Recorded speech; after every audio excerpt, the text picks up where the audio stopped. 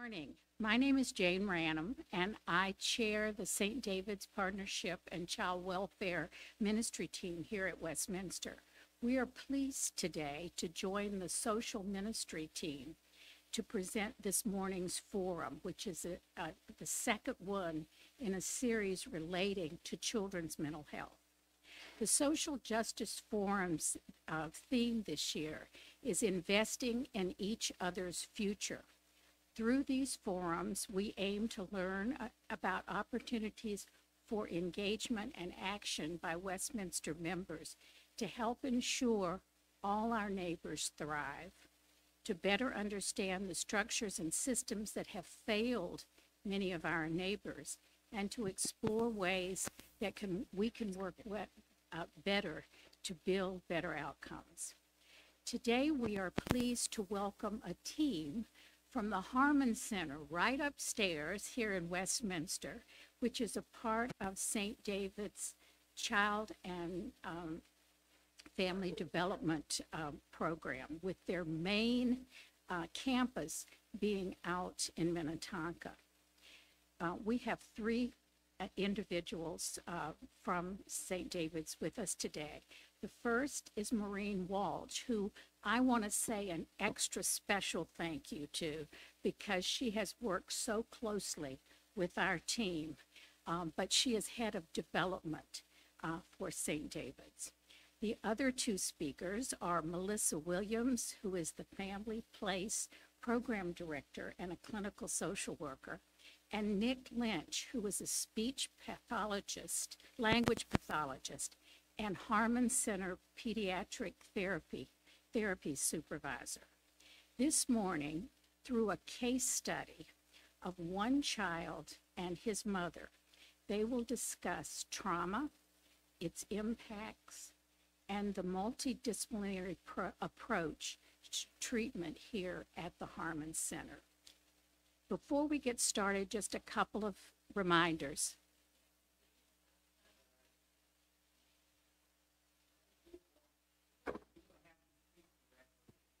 Can you hear me now? Okay, sorry, I'm too short, I think. Before we get started, just a couple of items. For those attending in person in the Misa room, please raise your hand and a microphone will be brought to you, so that if you make a comment or ask a question, the people on live stream who are also watching this program can hear the question or comment.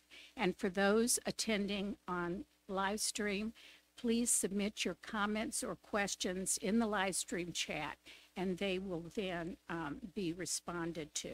So right now, I want to welcome our guest, but before I introduce Maureen, I want to give you a little bit of background information about our two specialists.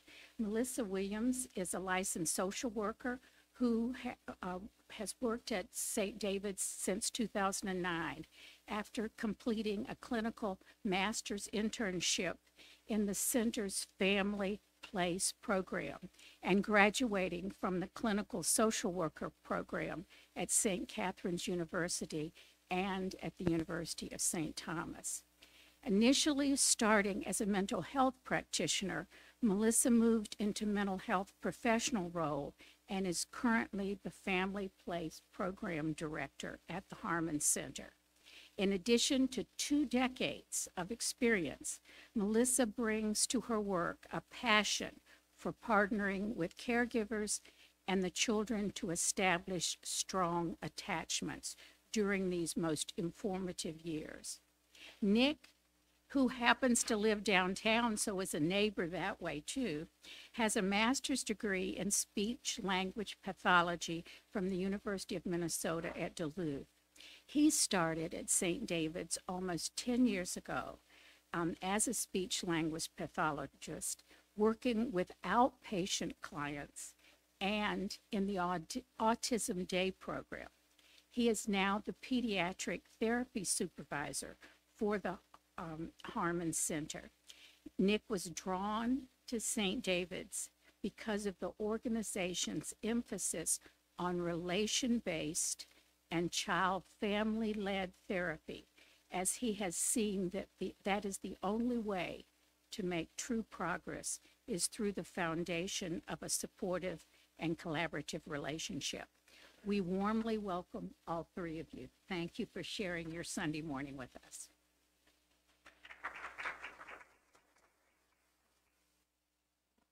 Good morning. Is that okay? Yeah. Okay, I'd just like to take a few minutes and introduce St. David's Center. I don't want to take very much time because the real important presentation of the day today, I want to be sure that there's enough room for that. So St. David's Center is 60 years old. We were founded by a person that had developed one of the first inclusive preschool programs in the country, Sybil Lynch. And what she built into our DNA is a commitment to every child. We talk about meeting every family on their path, even when development is complex. And you can see that our vision is that every life that we touch, develops in a way where they're fully engaged in the community through their involvement with us. So that's what we're aimed at.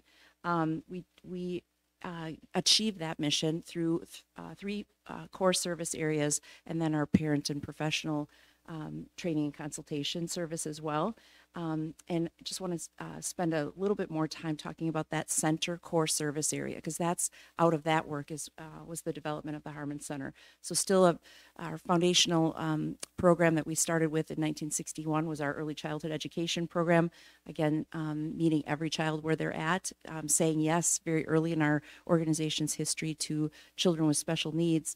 And then out of that program grew a number of therapies, basically in the early years of after our inception, to really come alongside kids in their development through pediatric therapies, through parent support, and then staying with those families long term is what led to now a pretty thriving disability support services program as well. I want to just pause because in the last 10 years, we've been talking a lot as an organization about social inequities, social determinants of health, and inequities in those key areas of our life, of our community life, that really play a huge part in how children grow and develop. And so you can see here that there's a number of things. This is very much part of the consciousness of Westminster to be thinking about these issues and the way that they cross-sect in people's lives and really can create a system where kids are not thriving because of these inequities. We also think about these and many data points about what's happening for kids across the country, particularly tied to the Harman Center as we were thinking about proposing our concept to Westminster Presbyterian a number of years back. We thought about that statistic that 1 in 4 kids in America before they turn 4 have experienced or witnessed trauma. And so we were concerned about those kids, concerned about their families, and wanted to dedicate a clinic, basically an early intervention center close by where kids could get access to services that they need, and where our staff would come alongside families in a really profound and meaningful way. You could also see, these other statistics all point to the prevalence of needs across our community. So we're holding in mind the social inequities that can lead to such poor developmental outcomes for kids across the community. And then we think about these data points with what's happening for kids. And then our services are the third piece in that. So you can see here these services that we can come alongside families with. From children's mental health, which is of the 4,300 children that we see serve in a year, about 2,000 of them receive a mental health service, all the way through that progression. And I'll show you that through a different lens here. So we think about intensity and severity of needs, and we think in our program, this is one way that I know that you heard from Washburn this last week. If you attended the Social Justice Forum this last week, Washburn is so deeply invested in children's mental health as the place that they want to focus their services. Our services are a little bit broader than that. So Washburn is a referral, refers kids to St. David's Center, and we in our approach as Melon and Nick will talk about today, we really bring a multidisciplinary approach. So mental health is a huge part of what we do, and then we bring these additional services alongside as well, based on the intensity and severity of needs that we see in kids. So again, our goals, and Mel and Nick will talk about this today, really we're coming alongside families where that something has happened, typically in the parent-child relationship, or in the case of our East African Autism Day Treatment Program, there's trauma through the child's experience of autism. And then we come alongside those families from the standpoint of the social inequities in terms of what's laying that groundwork from around their health and long-term outcomes, and then those really profound needs that we see, and then intersect our services in that to try and make a difference. So these are just a couple data points that I would want you to know. 4,300 children in a year, 522 staff, so really big staff team. We provide therapies and services that are individual, family, and group. Those services are provided at 2 clinic locations, including, of course, the Harman Center here upstairs and our 60,000 square foot building out in Minnetonka, but then 30 co-located partner sites across the community, so schools and childcare centers across the community, a handful of other faith communities in addition to those partner sites, and then hundreds of families' homes that you'll hear about that a little bit today too. And then this braided funding model that really, with charitable revenue, with gifts from individuals, corporations, and foundations, comes together to support that work. I will now turn it over to Nick to talk about the vision and services of the Harman Center.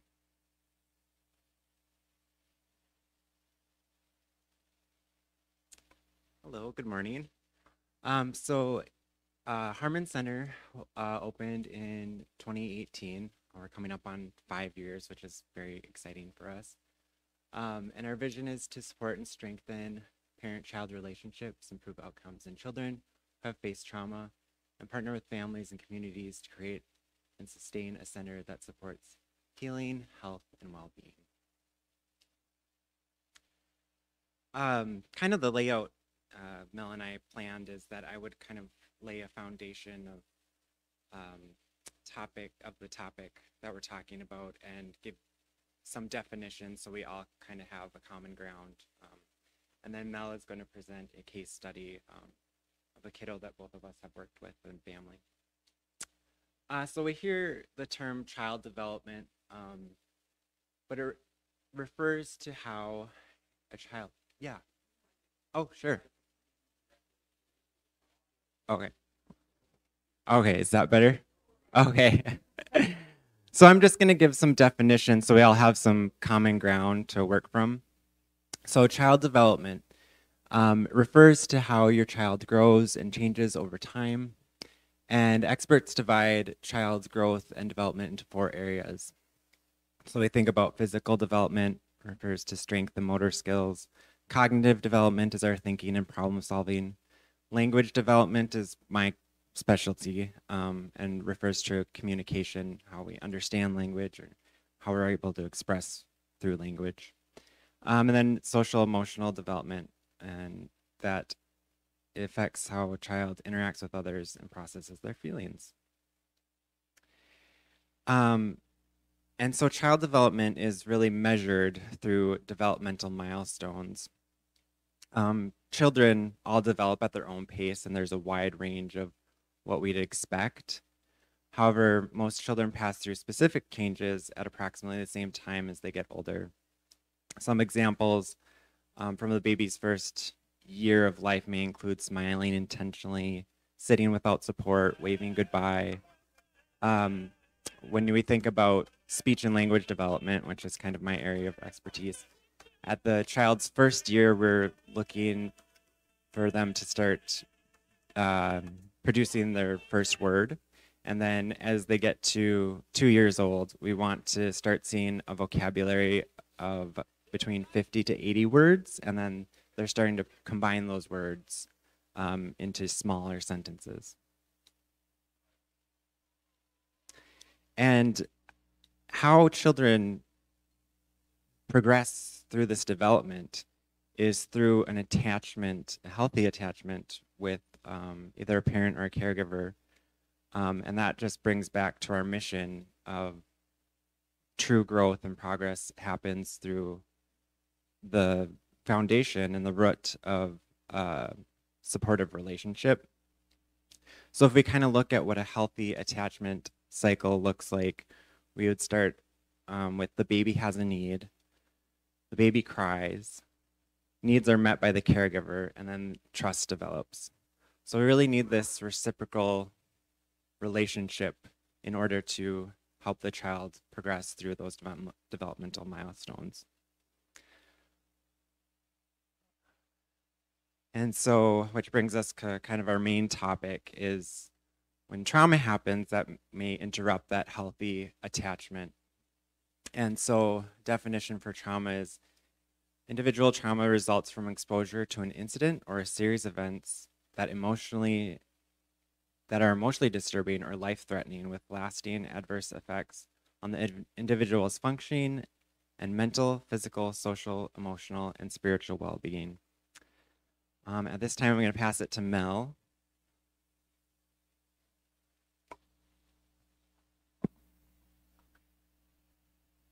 Okay, can you guys hear me? All right, so complex trauma. So when we think about our kids, it's the exposure to multiple traumatic events, and it's also the impact of that exposure, okay?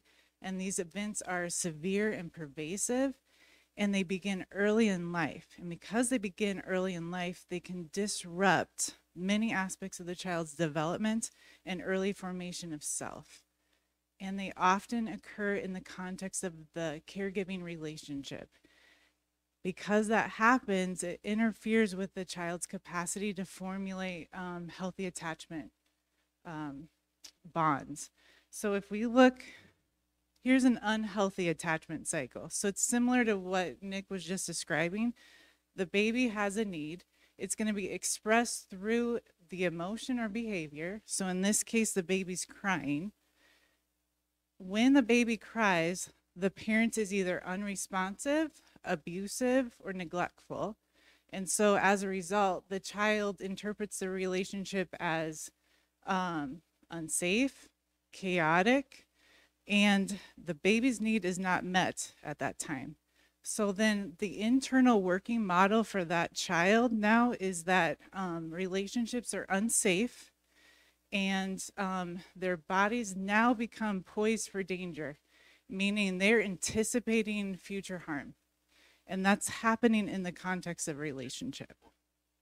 So I want to show a video. Hopefully it will work. It shows the healthy attachment relationship, and then it shows the unhealthy attachment relationship.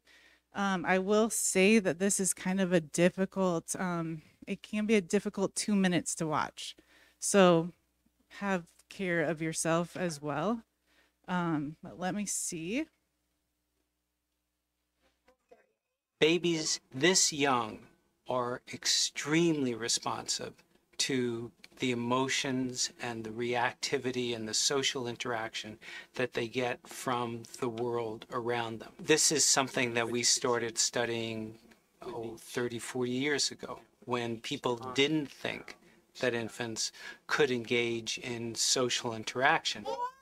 In this still face experiment, what the mother did was she sits down and she's playing with her baby, who's about a year of age. I'm like a girl. Oh. And she gives a greeting to the baby gives a greeting back to her. Yeah. This baby starts pointing at different places in the world, and the mother's trying to engage her and play with her. They're working to coordinate their emotions and their intentions, what they want to do in the world. And that's really what the baby is used to. And then we ask the mother to not respond to the baby. The baby very quickly picks up on this.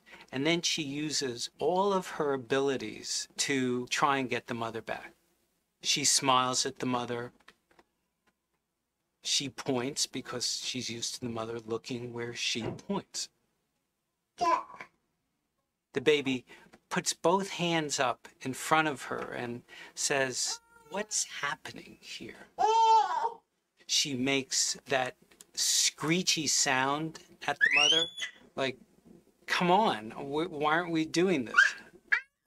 Even in this 2 minutes, when they don't get the normal reaction, they react with negative emotions, they turn away, they feel the stress of it. They actually may lose control of their posture because of the stress that they're experiencing. Okay. Yes. I'm here. And what are you doing? Oh, yes. Oh, what a big girl. It's a little like the good, the bad, and the ugly. The good is that normal stuff that goes on, that we all do with our kids. The bad is when something bad happens, but the infant can overcome it. After all, when you stop the still face, the mother and the baby start to play again. The ugly is when you don't give the child any chance to get back to the good. There's no reparation, and they're stuck in that really ugly situation.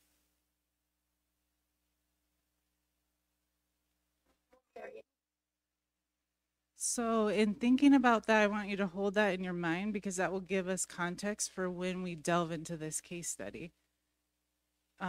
Think about healthy attachment is where they're really tuned into each other. That mother and baby, when they were in sync, they were looking at each other, they were following each other.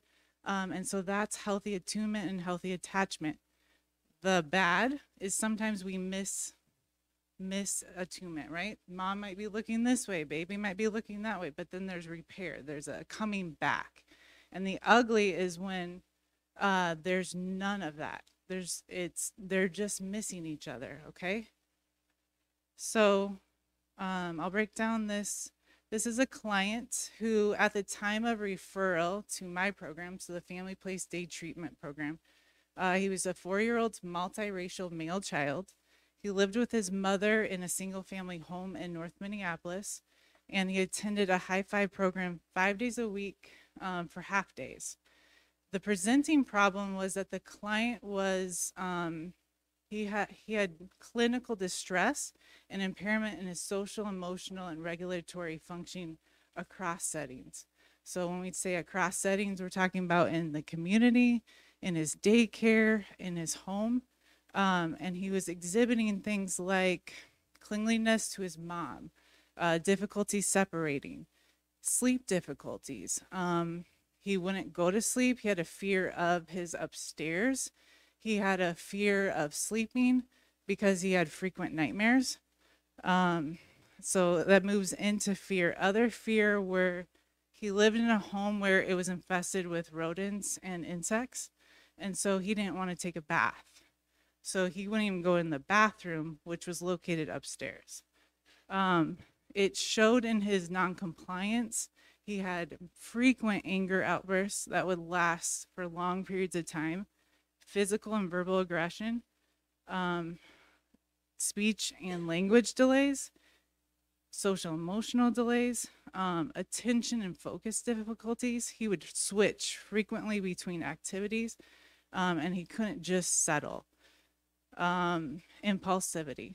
Another reason why they were seeking out services at the time was mom was needing some additional support, and we were trying to reduce risk of any additional abuse or neglect. So I have this slide up there because as a clinician, I believe that behaviors are a way of communicating.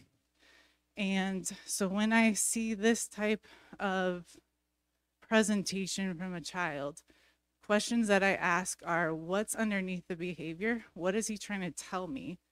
And the other piece is, what happened? What happened to him? And more importantly, what happened to mom? That this is how they're showing up in the world and this is how they're functioning. So if we look at it through the lens of adverse childhood experiences, and for those of you who are not familiar with that, these are events that are stressful or traumatic and they occur prior to the age of 18. And when a child experiences multiple adverse childhood experiences over time and without the buffering protection from a secure adult, it causes toxic stress.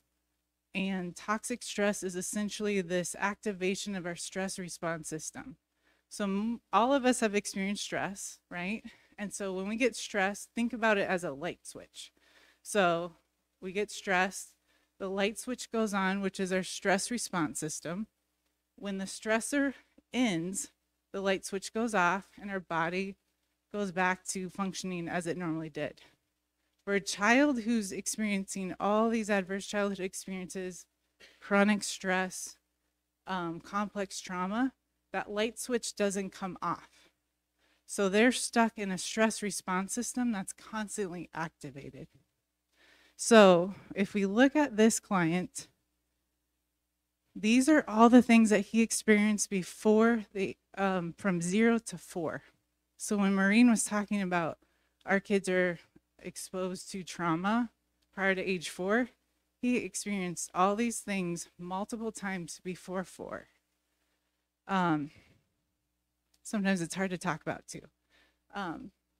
When mom was 8 months pregnant with him, his father tried to murder her and him. So it even happened before he was born. So he was exposed to multiple physical abuse. There was domestic violence in the home. As a result of that experience, Dad was obviously arrested and incarcerated, but there were other family members in the home that were also arrested and incarcerated, which the client experienced. Substance misuse. So the maternal grandfather, he had some substance abuse issues, and he was also a caregiver for the child. And so when he kind of relapsed, he wasn't able to provide care for the child. There was significant poverty. Mom was the provider for the family, but as you can imagine, the behaviors of the child impacted his ability to go to daycare, right? And so then she'd have to leave work, or the people that she depended upon for support to watch him were unsafe. And so she was kind of put in this place of like, she couldn't win. And so it perpetuated this system of poverty. Unsafe living conditions. I talked about the rodents and the infestation of the insects. The house was just, the landlord didn't do a good job of helping her maintain it. And so it was really run down. And then we add to that community trauma. Looking at the violence, they lived in a neighborhood where there were frequent shootings.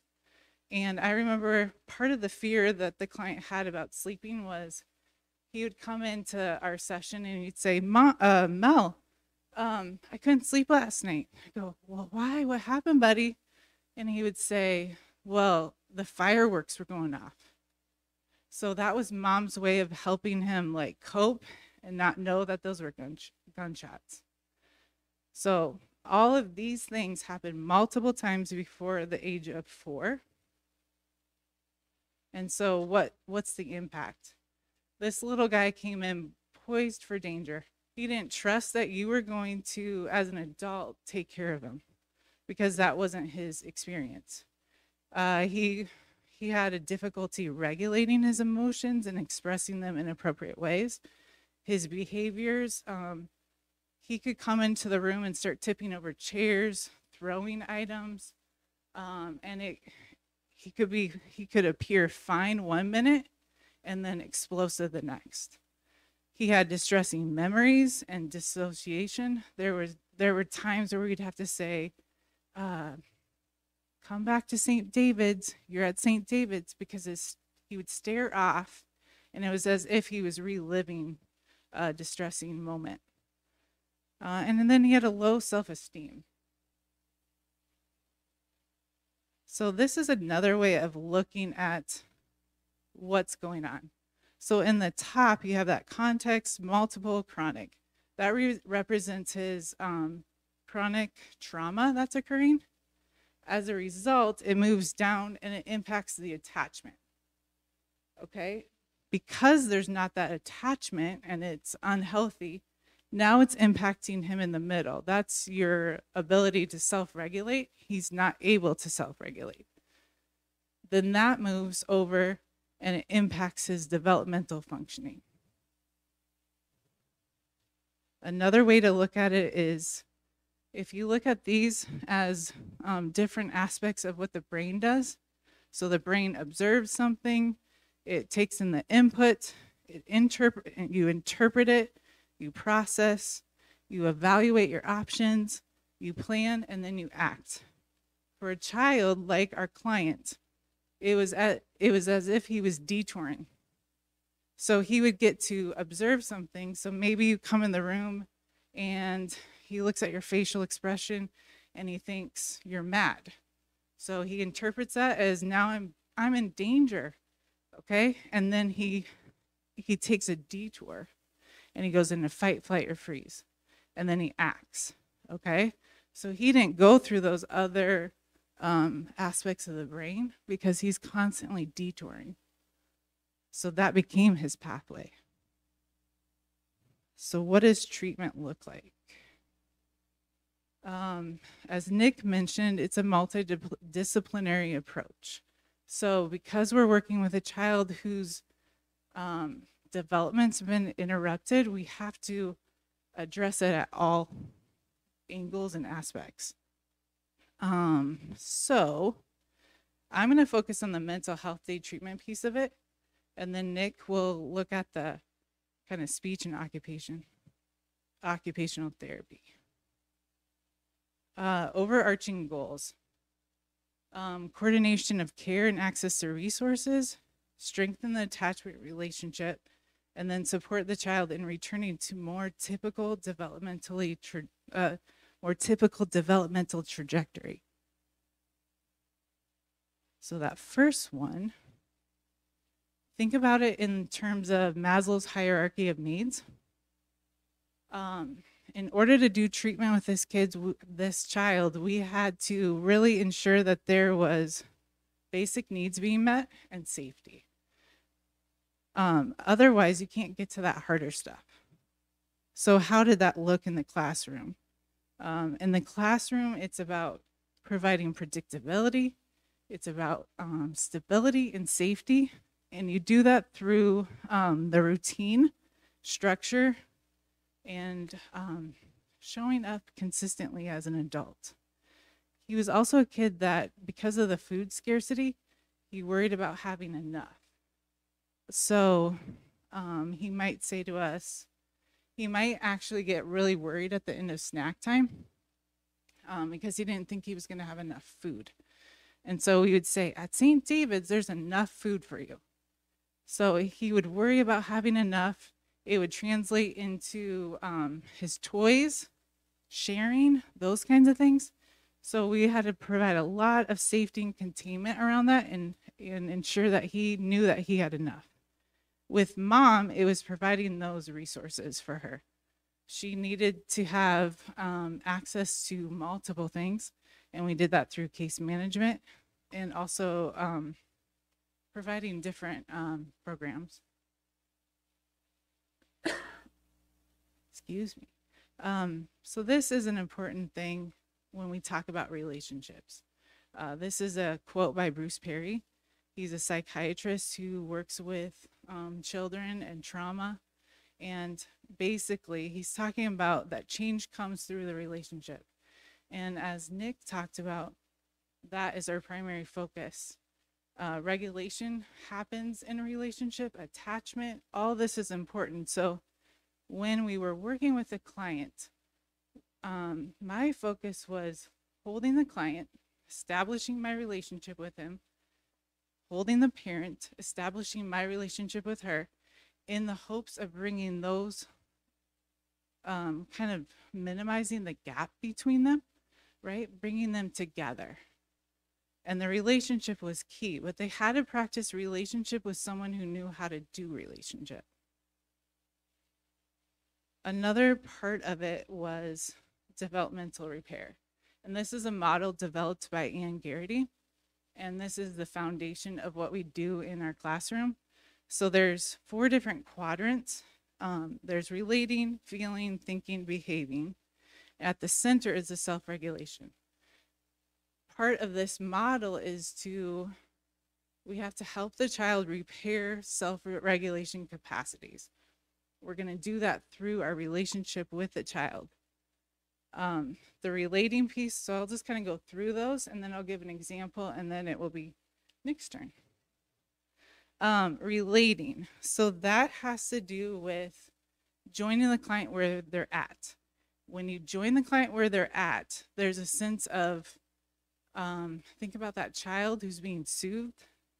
There's, if you can help them regulate, they will feel soothed. When they feel safe, they're able to access new knowledge and new learning. So that's the relating piece.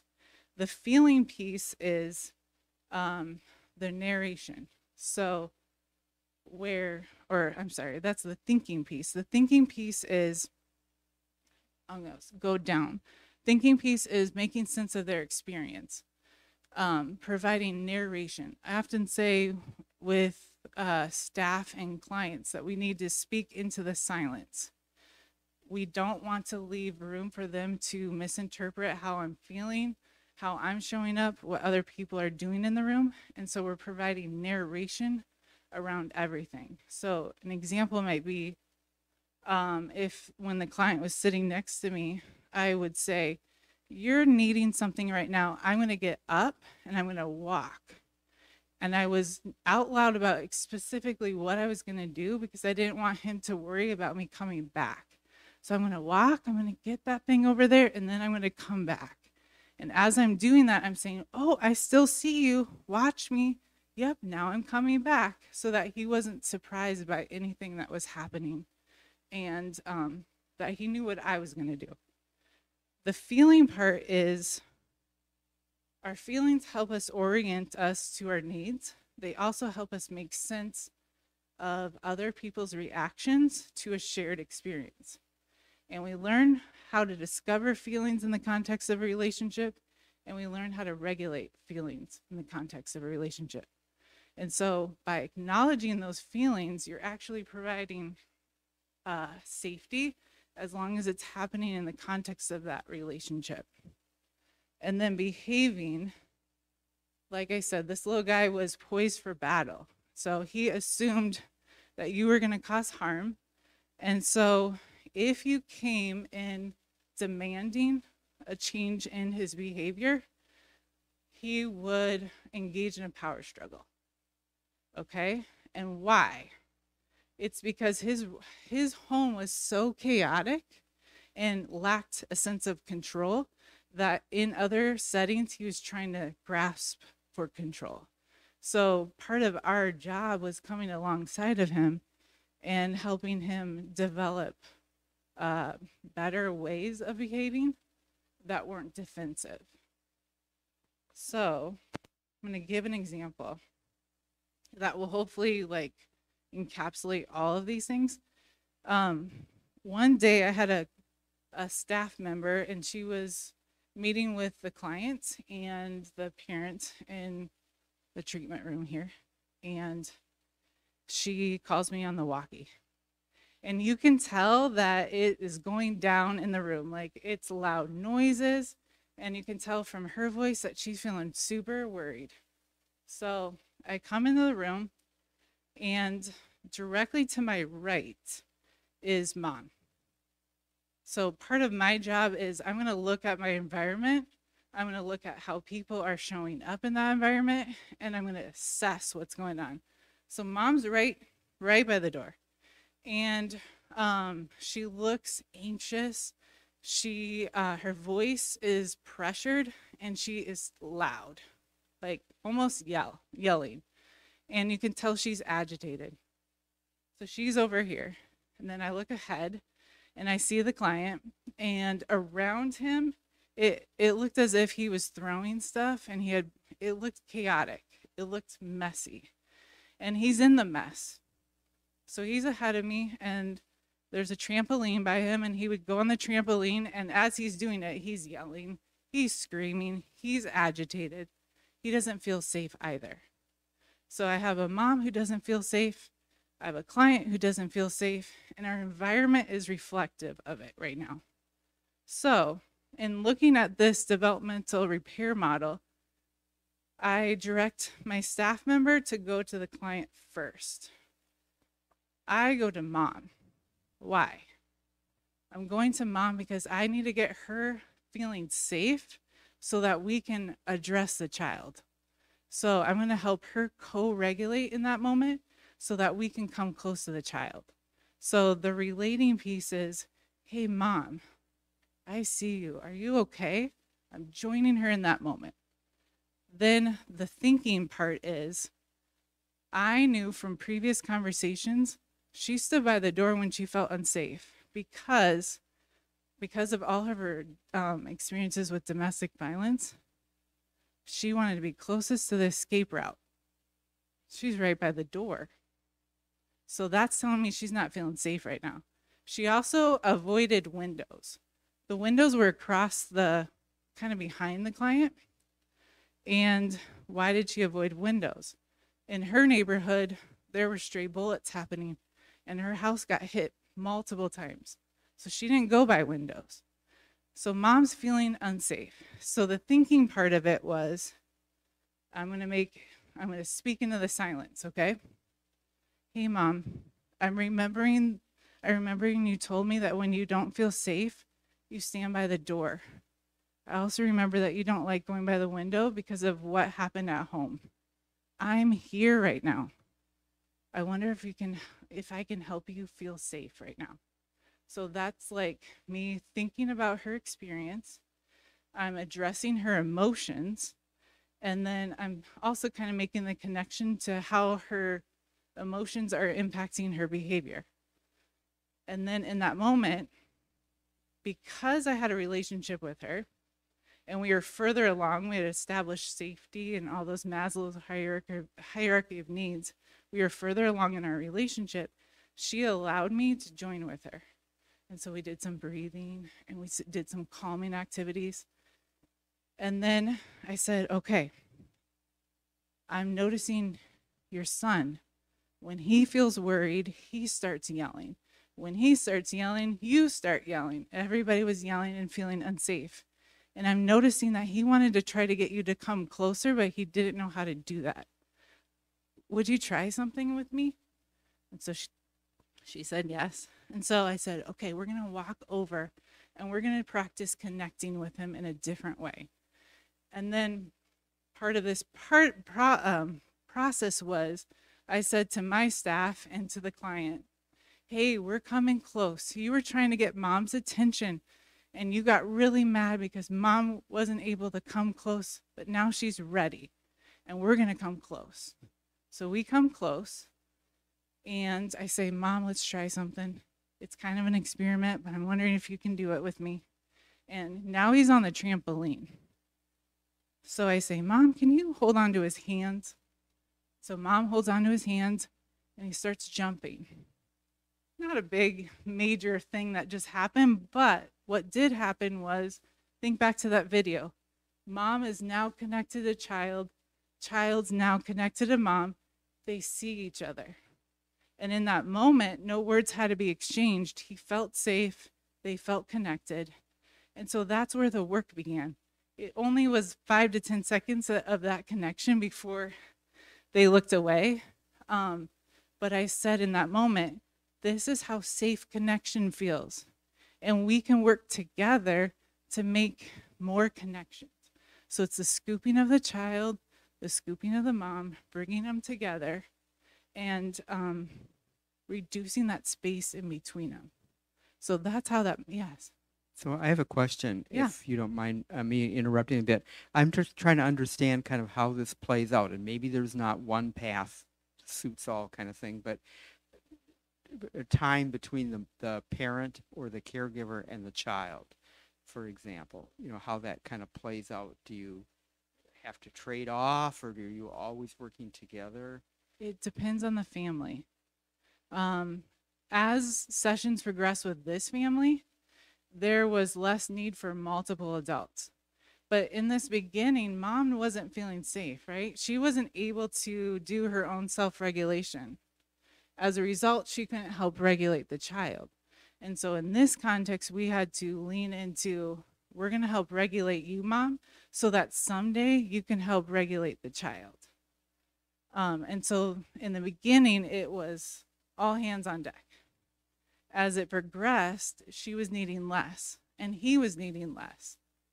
Does that make sense? Great question. Nick, any other questions with that? Otherwise, Nick's going to talk about speech and OT.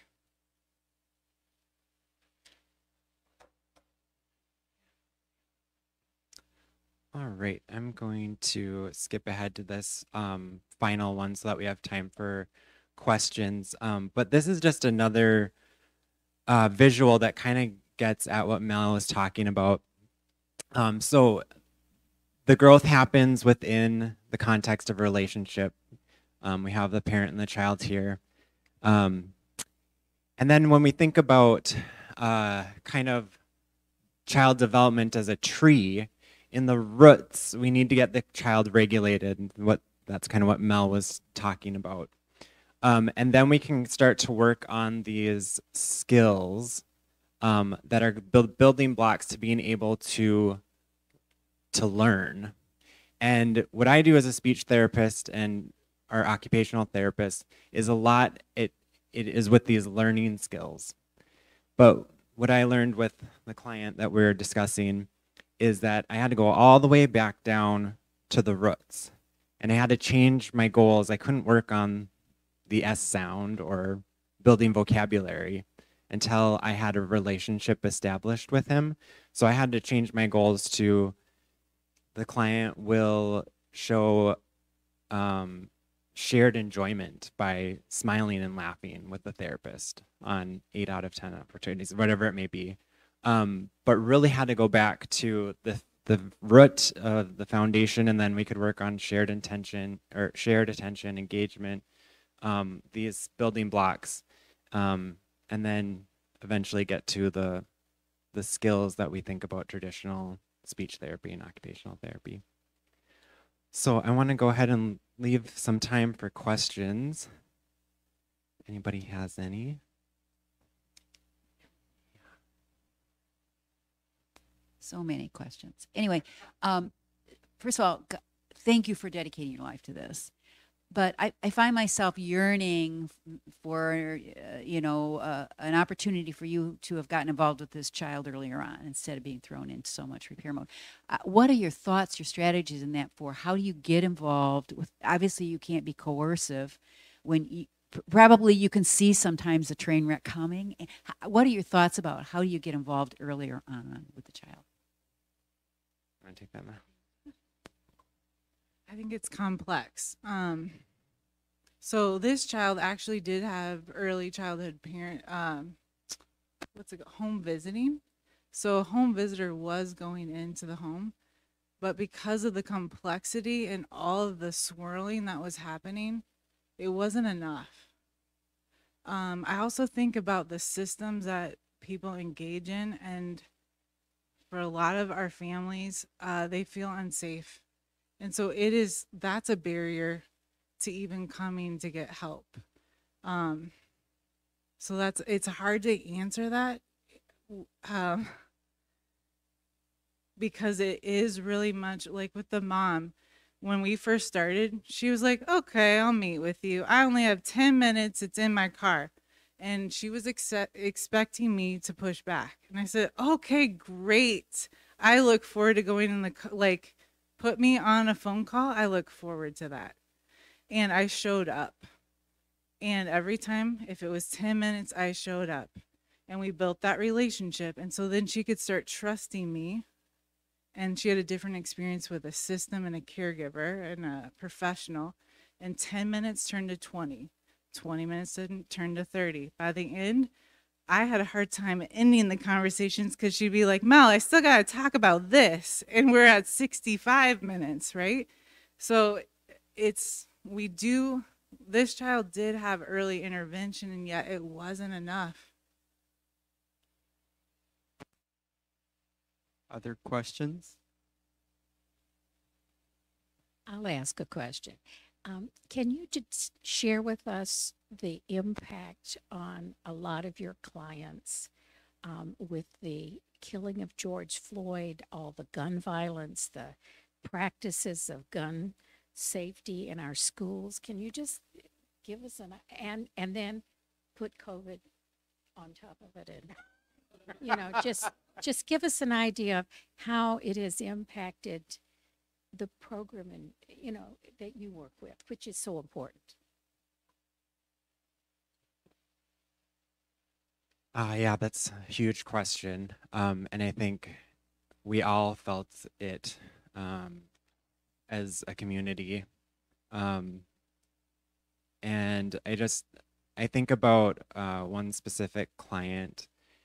As we all were kind of going through those experiences and processing that, we had to take a break from in-person services, but we slowly started to bring kids back. And I just remember this the first clients that came back to see me in person.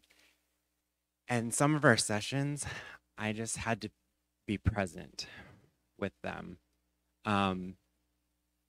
And because there's almost nothing you can say, but almost to just be present with someone when we're dealing with such unimaginable things in our community, just to be present with someone, say I'm here and it's going to be okay, is very powerful. And I remember thinking, how are we going to get back to where we were after all of these events had happened in our community?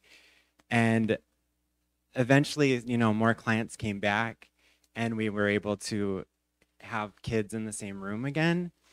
And this specific client that was so down, and we couldn't even get anything accomplished in a session, but just be present with each other, finally was able to be with friends again. And they were so excited to be in the same gym space, and we started to see him, just his affect lighten up, and he started talking more and interacting and having a play plan. And I think that's all how we really felt, is like we had to really cocoon and feel safe again and heal. But I think it was such an amazing process to see that in our clients. More to add to that, Mel? I remember the day that Lake Street was burning, and I came to work, and clients wanted to come back to day treatment. Parents were like, "Can you please?" And this is like, they wanted to come back, and so they had been in session since April. We had figured out a way to manage COVID enough to have clients come back. And I remember I'm sitting on the steps out there. The backdrop is smoke. And one of my kids comes in, and I might cry. He sits on the step, and he starts weeping from a place that it's not a surface. It's like it came from a place of generational trauma, generational racism. And he was weeping from this place that was so far down. And I remember just sitting with him and holding him and rocking as the city's burning. And I remember thinking, wow, our city's crying too. It was such a profound moment of sadness that I didn't need to shift him out of it. I needed to hold him in it. The city was weeping, and so were our kids, and so were our families. And they felt safe enough to, like Nick was saying, just to sit with us and allow us the space, and we held it for them. We have time for maybe one more question. Does anyone have another question? Well, I think you will. Do you have one more question, Joe? Thank you. This is so profound and powerful. Tell us how you keep going. How do you replenish yourselves so that you can do what you do every day?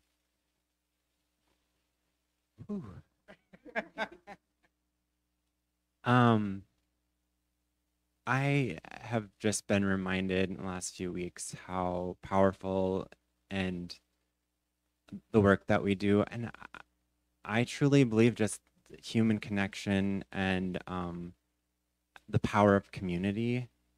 I think that's what keeps me going is the realization of how connected we all truly are. We're all very connected, and I think that is what keeps me going. It's when kids knock on my door, Mel, I need gum, or like they're wanting a hug, or they want to show me their dab move, or we're just random dancing, or it's the joy that I experience from the kids that keeps me going. I also love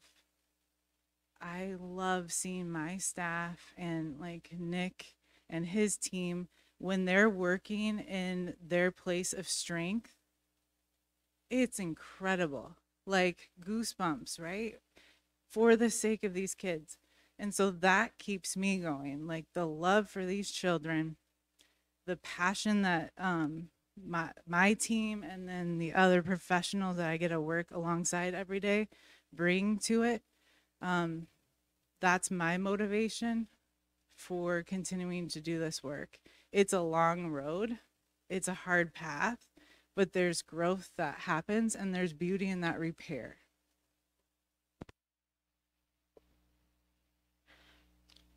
We can't thank you enough for sharing your Sunday morning with us.